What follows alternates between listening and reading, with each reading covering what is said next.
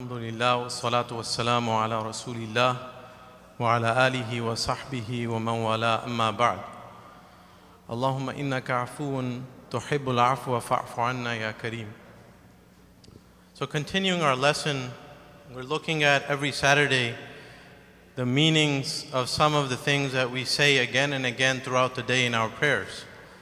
So today's lesson is very short. Now we want to get into the Salah itself. So we discussed the meanings of Surah al-Fatiha, that we ask Allah for guidance every single day of our life, many, many times. But now to get into the prayer itself, the Salah. You know, the Salah is such a beautiful institution, and if we realize what we're doing, who we're talking to, what dimension we're in, our Salah would be very different. So today I just want to look at two things. The meaning of two expressions, the beginning of the Salah and the end of the Salah. Ali ibn Abi Talib radiallahu anhu, he narrates from the Prophet alayhi salatu wasalam in a sound hadith that the Prophet said, Miftahu as-Salah, al-Tuhur. The key to the Salah is purity, or the ablution, the wudu that we make. Miftahu as-Salah, al-Tuhur. وتحريمها التكبير وتحليلها التسليم. So the key to the prayer is wudu, but the sanctity of the prayer is with takbeer, and that sanctity, that state ends with tasleem. So you have two things, takbeer and tasleem. The prayer begins with takbeer when you say Allahu Akbar, and it ends with tasleem when you say as-Salaamu Alaikum wa Rahmatullah.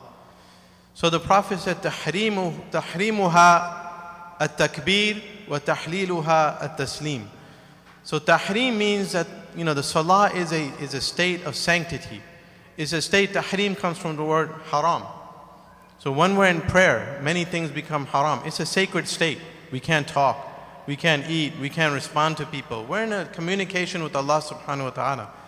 How does that begin? The Prophet said with takbeer, when you say Allahu Akbar. And it ends, tahleel means to open or to make permissible.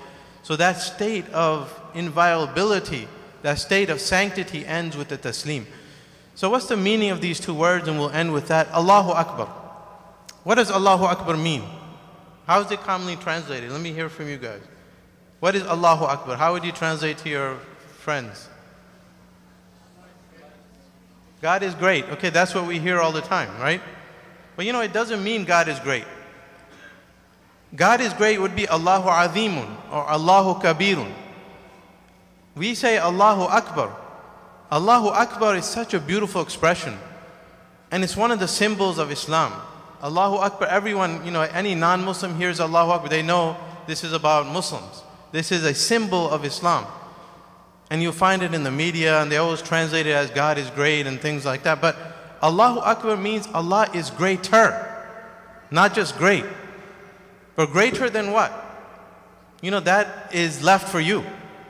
So when you enter the prayer, for instance, what are we saying? We're saying Allahu Akbar. Allah is greater than whatever we're leaving. Greater than our bank accounts. Greater than our jobs. You know, we take 5 times a day or more than that to communicate with Allah. You know, we leave whatever we're doing and we're reminding ourselves, it all begins by saying Allahu Akbar. You know, our job is important, but Allah is more important. So Allahu Akbar, that's how we begin Salah. You know, we're leaving our children behind. They're important, but Allah is more important. We're leaving our bills behind. We have to take care of the bills, but Allah is more important. In our jobs, we're leaving our co-workers behind. I'm leaving the patients in the next door. But Allah is greater than that. So for a few moments, we remind ourselves, Allahu Akbar. Allah is greater than that. The Shaykh recited, فَتَعَالَ اللَّهُ الْمَلِكُ الْحَقِّ.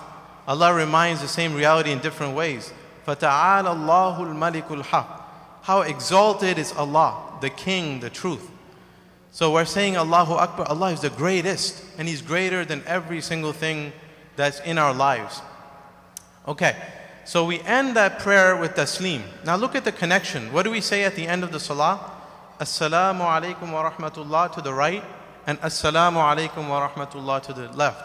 Now, tasleem or salam in Arabic, there's 3 forms. The basic form is as-Salaamu Alaikum, which means peace be upon you. Then there's a second form, which is I'll relate to you a hadith from Imran ibn Hussein, where a man came and he said, as-Salaamu Alaikum to the Prophet, and the Prophet responded to his salam. The man sat down, and the Prophet said 10. Then another man came, and he came to the Prophet, and he said, as-Salaamu Alaikum wa Rahmatullah. And the Prophet responded to him with the same greeting, and that man sat down. The Prophet said 20. And then a third man came, and he said, as-Salaamu Alaikum wa Rahmatullahi wa Barakatuhu. May the peace of Allah be upon you, and His mercy and His blessings. And the Prophet responded, and he said 30. And he taught the companions that those are the 3 types of salam. For the first one is 10 hasanat. The second one, where we add wa rahmatullah, you get 20 hasanat. And the third greeting with the full form, where you add wa rahmatullahi wa barakatuh, you get 30 hasanat.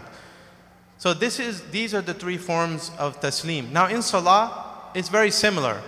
But in the majority of narrations, we find that the way we do it in salah, from Ibn Umar, from Jabir and others, as-Salaamu Alaikum wa Rahmatullah.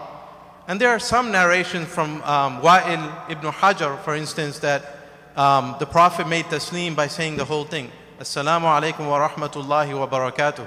Some of the scholars say the first form is more sound when you include the 2 things and not the third thing, at least in our prayers. But let's pause for a moment. What are we saying? Now look at the connection. Salah is a communication with Allah. We leave everything behind and we say Allahu Akbar. And we enter a different world. Then what do we do at the end? We come back to the world. And what do? We look to the right, we look to the left. In the beginning, what do? We say Allahu Akbar, we look down. You can't look around in Salah. You have to look down in the place of sajda. But at the end of the Salah, you look to the right and you look to the left. What are you saying? You're wishing, you're making a supplication for the world, for the dunya, for everyone in the world. You're saying, as-Salaamu Alaikum, peace be upon you, wa Rahmatullah, and the mercy of Allah, wa Barakatuhu, and the blessings of Allah in some of the narrations. So look at the divine connection, brothers and sisters. The connection is, when you enter Salah, you're communicating with Allah. It's about exalting Allah subhanahu wa ta'ala. He's the greatest.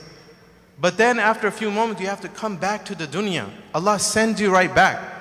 And He makes you look to the right, to the left. And what do? What's your interaction with the dunya? 3 things. Salam, peace. Rahmah, which is mercy. And barakah, which is blessing.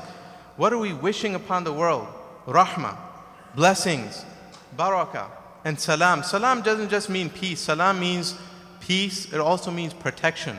Like there's a hadith, al-Muslimu man salima al-Muslimun min lisanihi wa yadihi.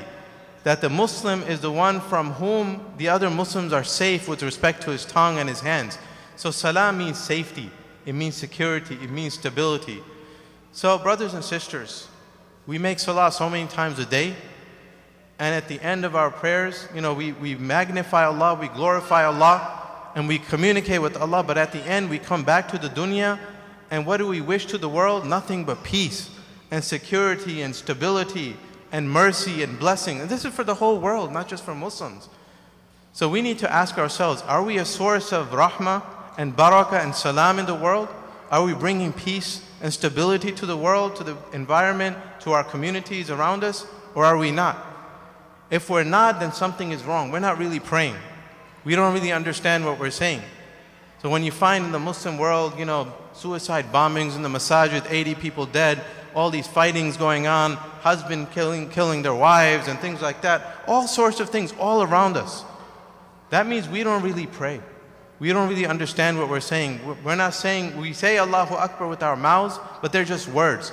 And we say As-Salaamu Alaikum wa Rahmatullah, but they're just words.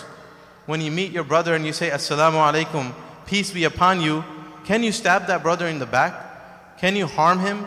That's what we're doing. We're saying peace be upon you, but at the same time, with the other hand, we have a knife. So really, these are just words. Unless we understand these words, things are not going to change. We should understand the magnitude and the virtue of salah. We're communicating with Allah subhanahu wa ta'ala, and Allah is teaching us these profound lessons in the way that we pray, what we say in the beginning, at the end, and in the movements of the salah. May Allah make all of us people who pray properly, who understand what we say, and who are a source of mercy and stability and security and peace for the world all around us. Wa sallallahu ala khayri khalqihi محمد وعلى آله وصحبه وسلم.